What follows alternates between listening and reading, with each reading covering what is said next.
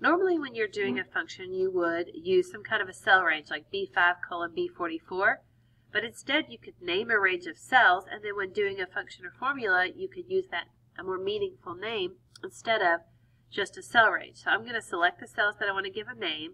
I'm going to click in this box in the top left-hand corner, and I'm going to type paid, and then hit enter. You'll now notice it says paid instead of B5. I'm going to do the same thing for this last column here. Select all the cells, click in the name box, and I'm going to call this amount, hit enter, and you'll now notice it says amount. Next thing we're going to do is use that named range in a function. So I'm going to go down to cell D46, and we want to sum the amount.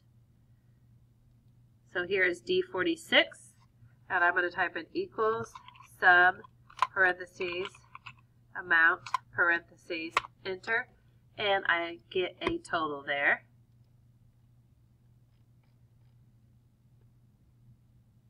You could also do functions where you add in the if. So we could sum all the cells if a person paid. So we only want to sum the cells that say yes.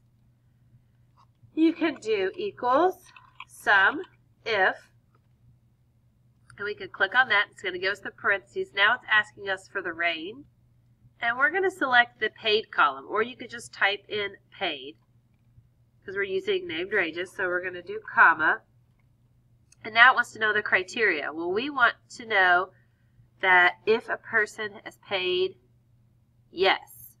So instead of B44, I could just do quotation marks, yes, quotation marks. Do another comma, and now it says, well, what is it that you want me to sum? And we want to sum this amount column. So you could either select it with your cursor, or you could just type in amount since we did give it a name. So you'll see down here it says, we only want you to sum the amount if the person has paid. And it says yes. Do the other parentheses, hit enter, and our new amount is $3,500. So only $3,500 out of what we need, the $4,910, has been paid.